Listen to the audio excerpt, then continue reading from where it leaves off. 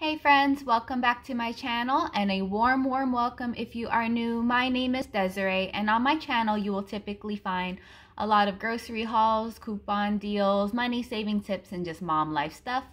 Today is a different category of mom life stuff. This is a medical mama video, okay? So my son was born with MPS I Hurler syndrome. He got it at the time of conception from a genetic mutation that my husband and I both share. So I'll just say that he had a really rough start at life. And he got a bone marrow transplant. And well, before the bone marrow transplant, he had to go through 3 rounds of chemo. I talk more about him being diagnosed and his treatment in a video I posted last year. I will link that video below if you're new and haven't seen that.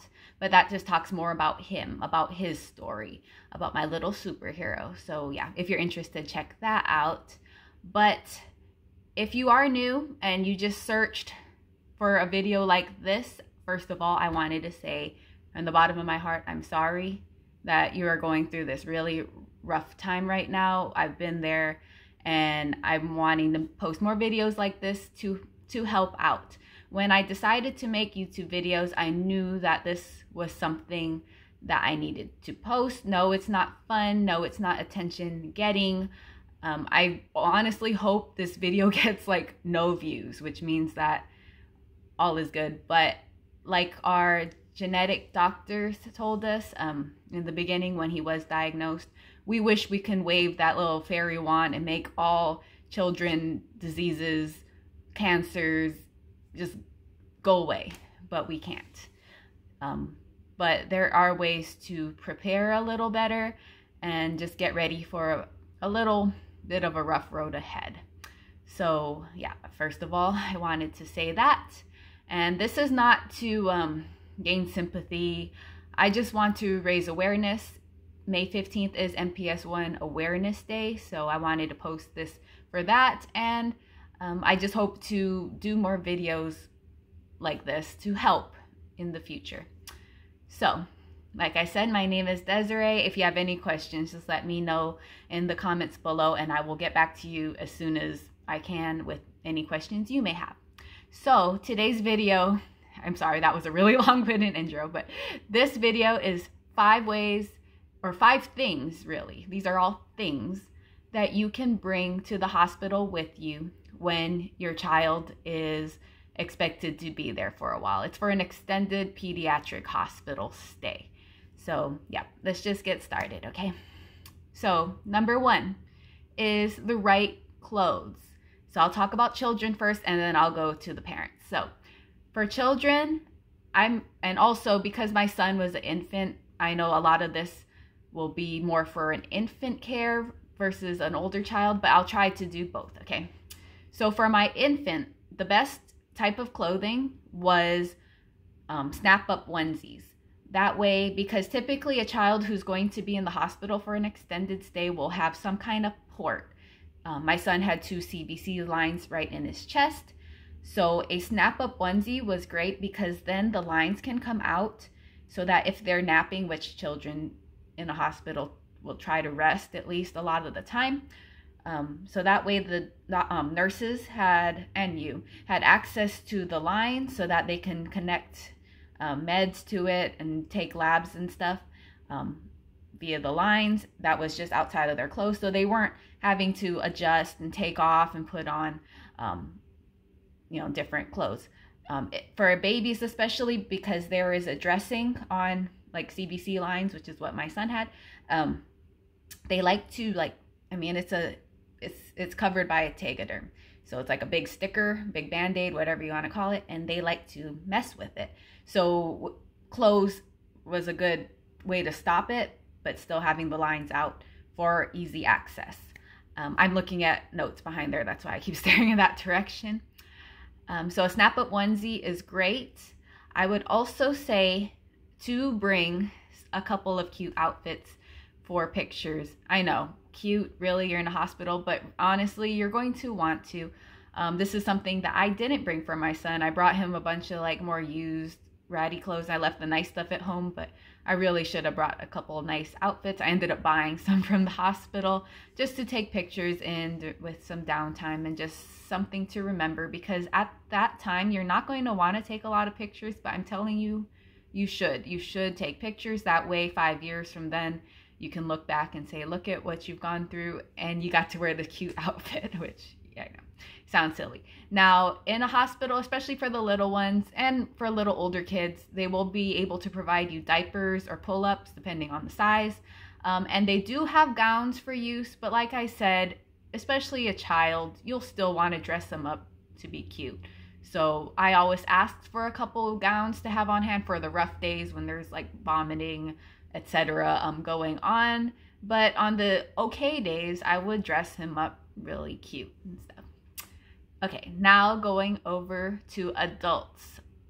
A lot of comfy clothes, okay? Parents, guardians, whoever's going to be in the hospital room with the child. Sweatpants, sweatshirts. I know a lot of people get cold in the hospitals because they do keep them pretty cool for the doctors or nurses just running around constantly. So a lot of people choose to wear sweats and sweatpants. I'd say nice-ish pajamas. I did bring some jeans and I maybe wore one pair every once in a while. So yeah, leave your really nice stuff at home. You'll have to deal with some sick kids, so you're not going to want to get that on you. I brought maybe one nice outfit because I knew that we would be taking family pictures with a business that would stop by and do them for free. So I did have one nice outfit, but yeah, just count on bringing comfortable clothes. As for me, I was breastfeeding, so I was hot all the time. So a lot of comfy, easy access t-shirts helped me a lot. Okay, so number 2 is comfort items for your stay. And this could be something as simple as if you use chapstick, lotion regularly, bring those things from home. A lot of hospitals will have like care bags, but sometimes it's just nice to have your own specific lotion and stuff that you like. Other things that are helpful, especially for hygiene, is good toilet paper. My mother-in-law brought good toilet paper because, I mean, you're staying in a hospital 24/7. That toilet paper is junk. Also, I know I've heard of some people bringing their own towel. I just used theirs. That way I just tossed it in their linen. It was just easier for me. So yeah, bring your own towel, like a warm towel, warm robe, whatever makes you comfortable. Essential oils for relaxation help too. And a lot of comfort items for sleep. I know I've heard of some people saying ear plugs, eye masks. We had a mattress pad, which I know some hospitals won't allow this because you can't really wash a lot of mattress pads.